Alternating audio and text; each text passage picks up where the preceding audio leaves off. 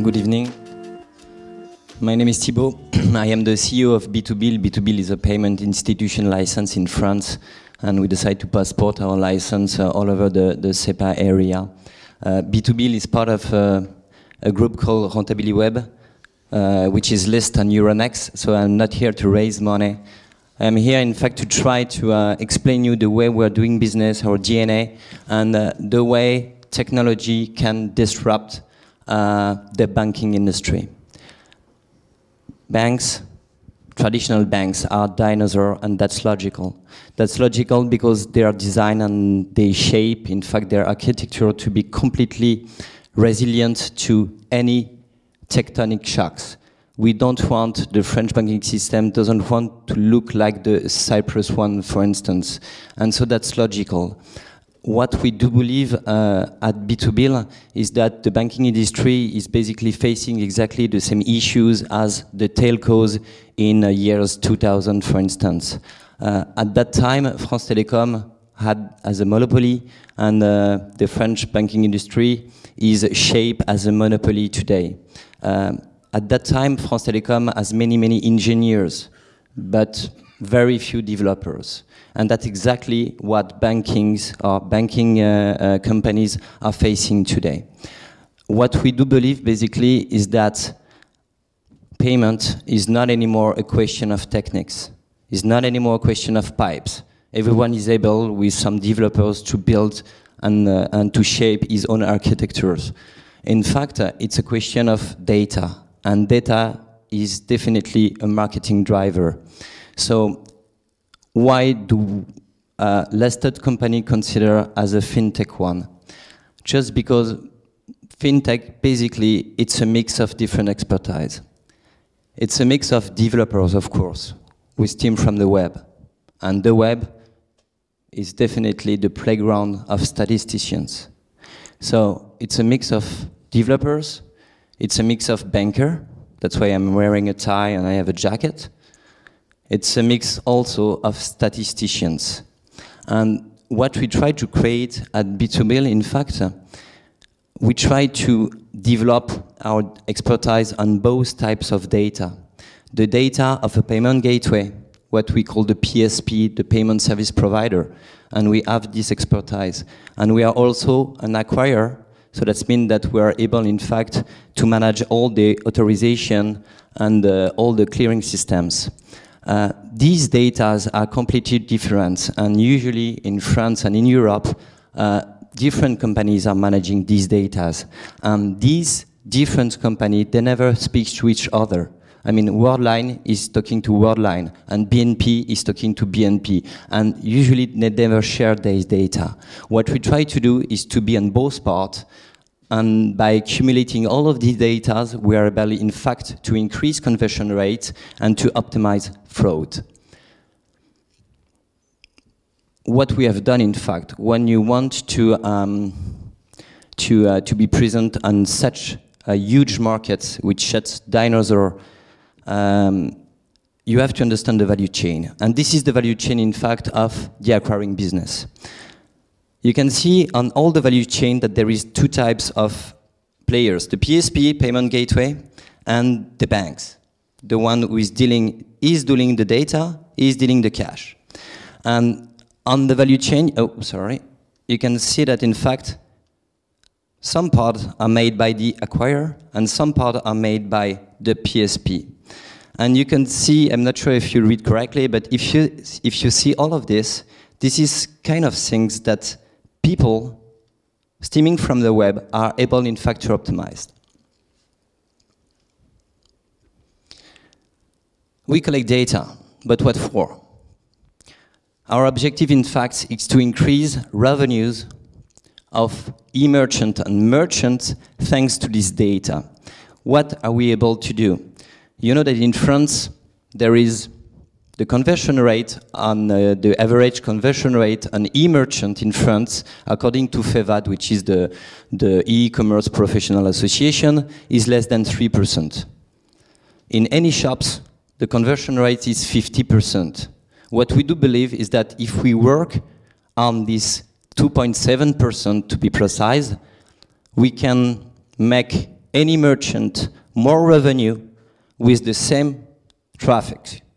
And so we are able, in fact, to increase his revenues, 1 basis point, 2 basis point, 3 basis point.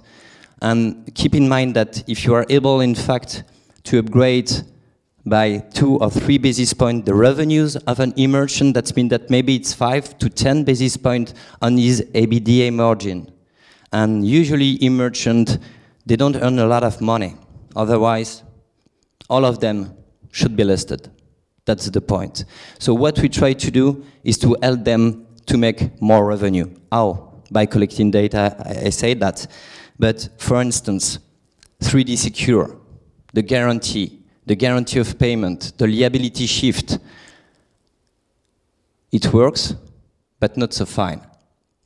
2 days ago, between noon and 2 p.m., BNP was not able to send any single SMS. That means that for this period of time, merchant cannot process transaction of BNP holders. If you ask to merchant, mid-December, 3 French banks were unable to send any SMS due to technical problems during 3 days in the period of the end of the year, which is maybe the most dynamic one. So what we do, in fact, is we are able, in fact, to do selective 3D Secure. If you know your customers, maybe it's not a good idea to ask him all the time to dial an SMS or so. What we are able to do is to process in 1 click. What we are able to do, if the authorization is KO, maybe we can suggest the holder to fragment and to pay in different times without any additional fees. This is this kind of features that merchants are looking for today. Basically you have 2 kinds of merchant. Some of them are looking at their cost structures. They want the processing to be the cheapest. But some of them consider that payment is not anymore a question of technique and cost, and this is a marketing driver. And thanks to data, they are looking to get more revenues.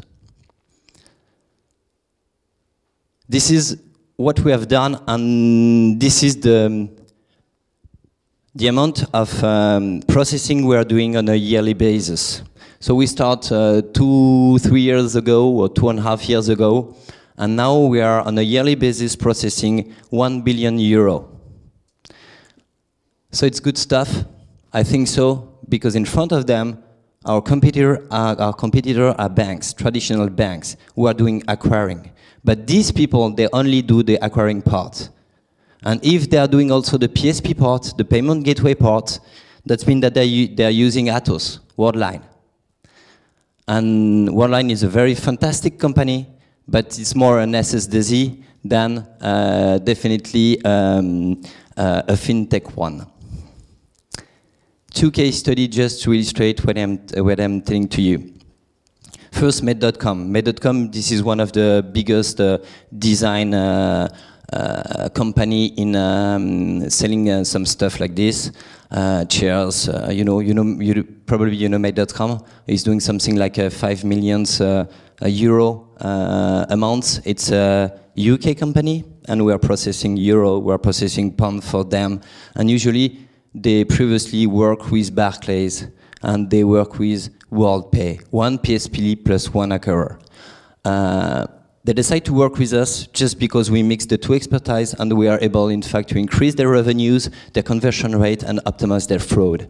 So in Italy, it was the launch of the company. They said, I want to get the best acceptance rate. And we succeed to have 87% of acceptance.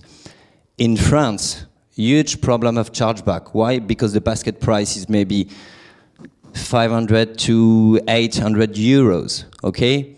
And the objective was to reduce it. And we reduce it to less than 0.1%. And just to compare, the average ratio is 0.3 on internet in France. And in the UK, thanks to our fraud engine, we are able to divide the fraud ratio by 80%.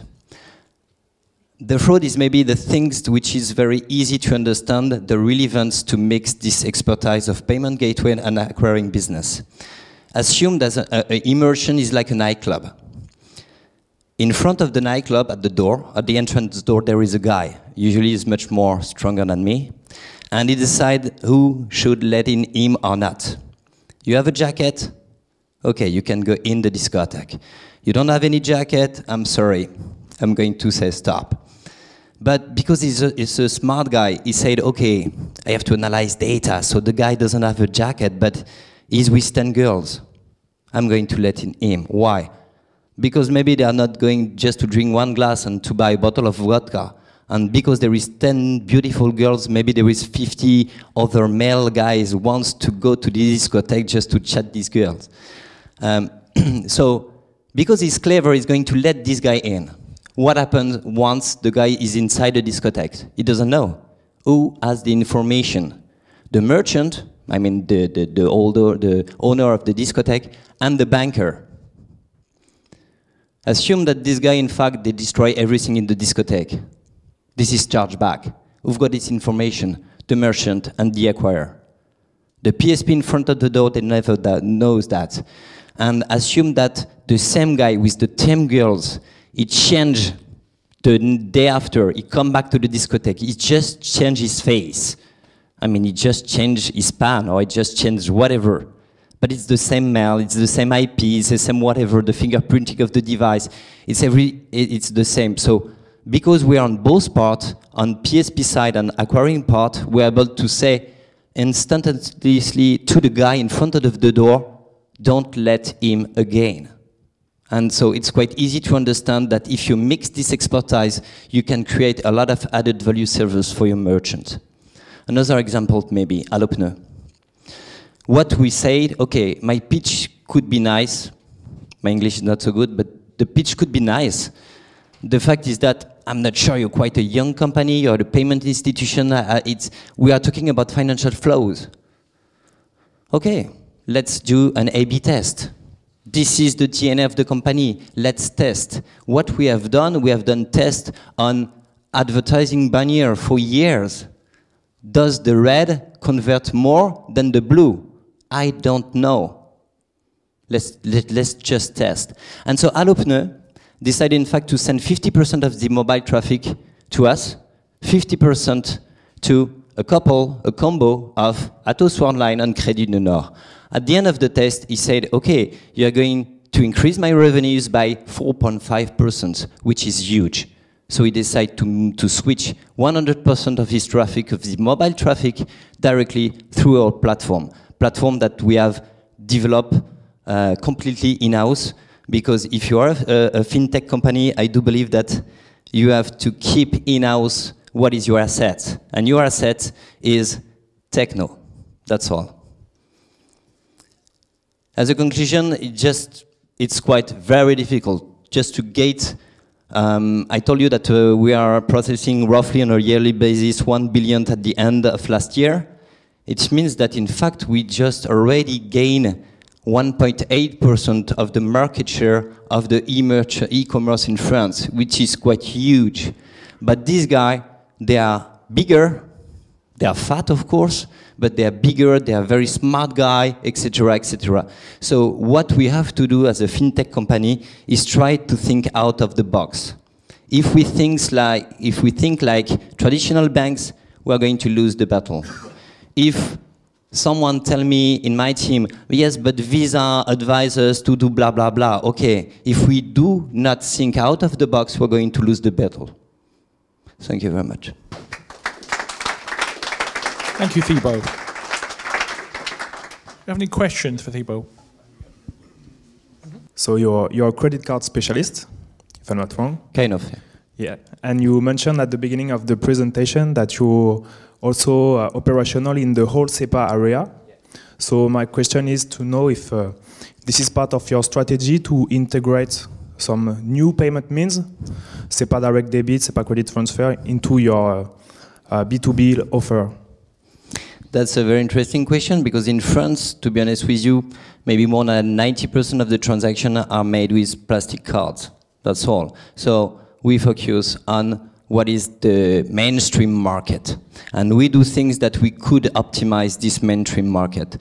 But you're right, if I want to do business in Germany, I have to put inside the portfolio payments methods like GiroPay, like Zofort, like ELV. If I want to do business in Netherlands, I have to implement Ideal, for instance. So what we are doing today, we have at the catalog, we have CB, Visa, MasterCard, BCMC in Belgium, Ideal, Vimi, the new wallet of Visa, many, and we have to upgrade till the end of this year all means of payment available in Europe. The question regarding the SEPA new means of payment, such as the SDD or the SCT, it's very interesting. We like this kind of means of payment because you don't have any chargeback. You don't suffer about, your cards, the availability of your cards maybe 2 years or something like this. And as soon as you are working with merchant, which business model is based on subscription-based model, it's very difficult. So one day we will implement all of these means of payment. But what is the business model behind? I mean, as an acquirer, we are taking percentage of every single transaction plus a fixed fee, plus all the added value service that we are developing. You want to parameter your fraud rule engine, you have to pay for that. You want to benefit from the one click, you have to pay for that. You want to suggest and to provide a fragmented payment, you have to pay for that. And so this is the business model. On the SDD and the ACT, it's quite free for everyone. So I don't want to move the industry too fast, you know what? And that's why projects like Sepamel, projects like My Bank, I don't know if you know these kind of means of payment, they're very interesting. But as a bank, because we are also a bank, I'm not going to move on a field where I don't know exactly where could I take money from the holder or from the merchant. I don't want to make the holder pay, I want the merchant to pay. So it could be the mandate to monetize, but no one has found so far the good idea. So that's why we focus on cards, and in France, we've got a specificity. It's called the Groupement Carte Bancaire. We've got a local scheme. There is Visa, MasterCard, and Groupement Carte Bancaire. 90% of your cards are co-branded cards. Visa or MasterCard plus CB. That means that I can route the card, the transaction, either in one scheme or the other. And this is the way we are working on conversion rate. We analyze all the beans. The beans, it's the type of the first numbers of your cards that help us to know exactly, in fact, what kind of customer you are. And we could decide to route the transaction either in a way or the other, according to two criteria, cost and conversion.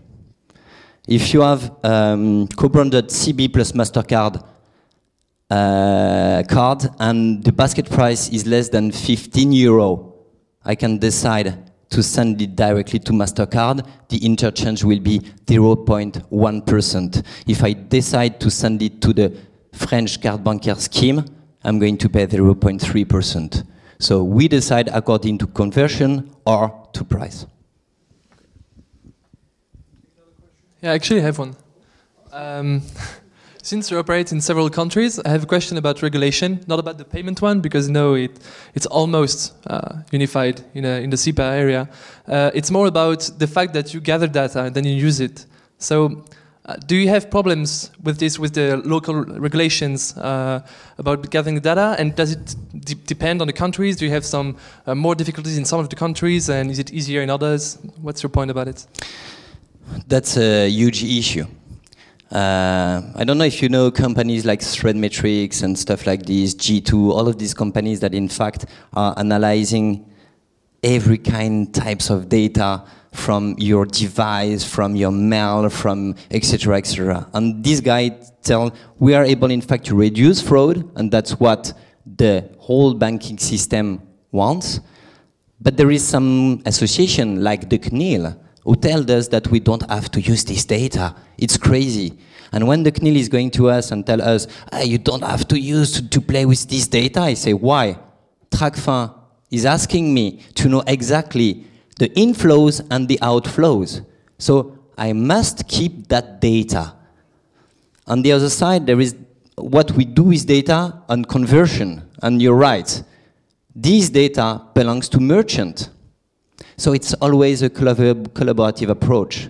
I mean, if they send us 100% of the transaction, if they send us their own data in our big rule engine, the call to action that we are going to send him is much more precise. So that's why it's not a question with merchant who understand that he should bring many, many data to us. It's a question of regulation, CNIL.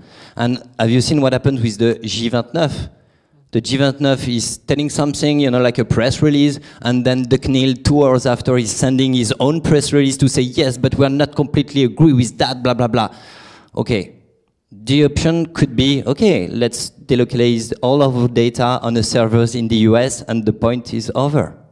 But that's not what we should do, because we are a French company licensed by the French Central Bank, and we do believe it's a key driver to convince big merchant.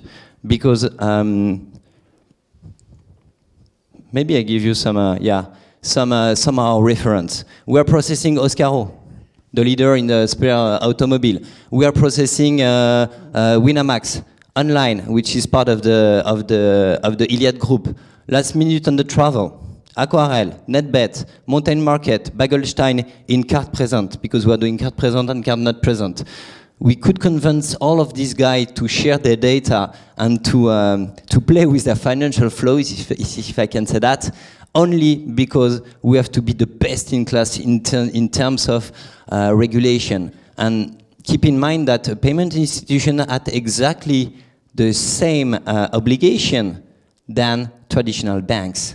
Exactly the same.